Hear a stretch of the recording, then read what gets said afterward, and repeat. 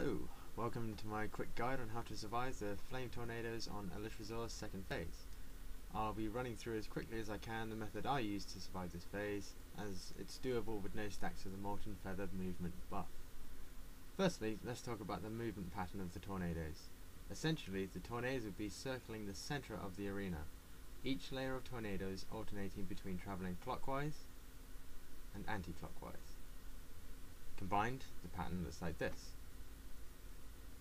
One more mechanic to be aware of here is that if you stray too far away from the centre of the vortex or too close to the middle, it's going to hurt a whole hell of a lot, so I tend to avoid those areas.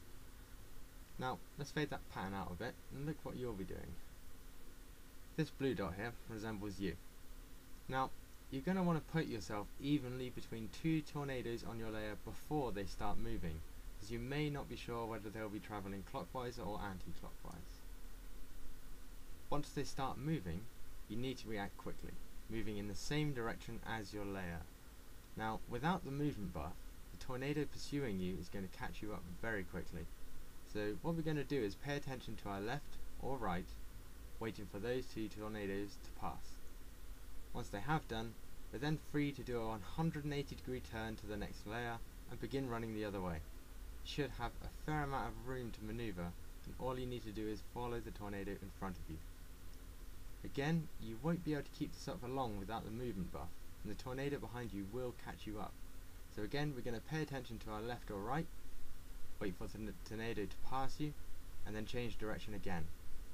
You'll pretty much end up running in a circle for this phase, but I find that it is definitely the easiest way to do this. So, to summarise, go with the flow, wait for a tornado to pass, and then you turn to follow it. It's as easy as that. I've attached some footage of myself using this method if you want to see it in action. Thanks for watching.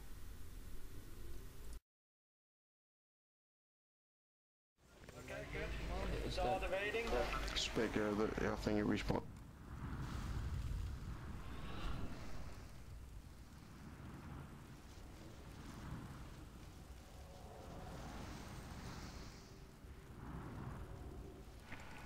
Speak.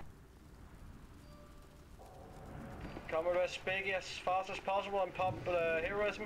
I'll take the one on the red. I'll take the X. I'll take the X. Pop fire again. Back up.